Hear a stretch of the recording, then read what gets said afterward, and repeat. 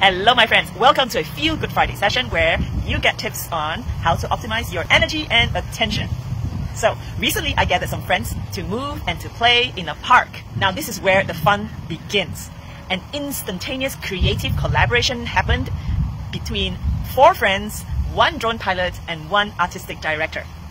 After 2 hours of capturing the essence of movement through yoga poses, through acro yoga poses, we all felt inspired and recharged. Do you know what I mean?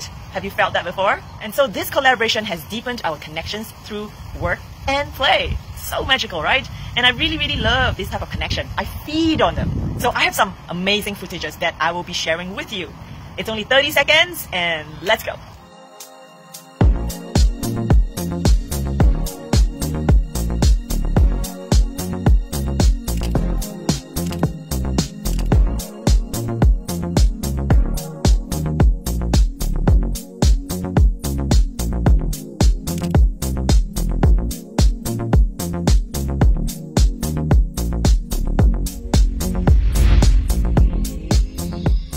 A quick shout out to Bob and Jewel for your collaborative efforts, for your attention to detail, and all your creative prompts.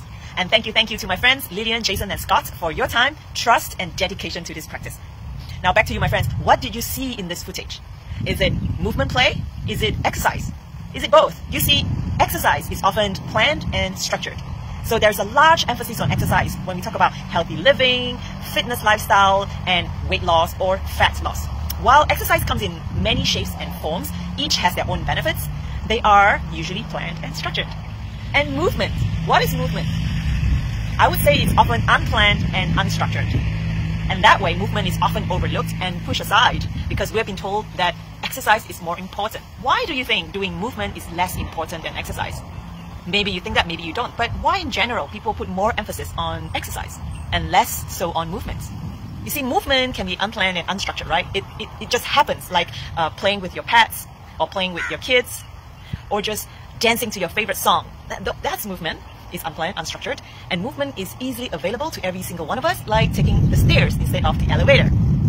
Wow, I think you hear what I hear. There's a thunderstorm coming.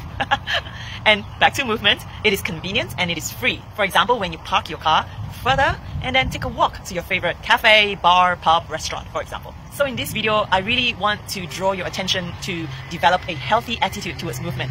And it will take time because it comes down to consistency. So let's learn to use every opportunity available to move our body. Not only that, but also learn to develop an appreciation for what the body can do. So exercise is important and has its place and time for sure. But I just want to wave the flag for moving more and for loving your body and for not putting so much pressure on yourself. Alright my friends, if you want to see more of these contents, drop me an email. Keep making small changes and be consistent because that's what will create big magic. My goal is to encourage you, empower you, and to celebrate you. Thank you for watching today's Feel Good Friday session. Till next Friday, let's make every little movement count. Even this time, or this time when you're walking.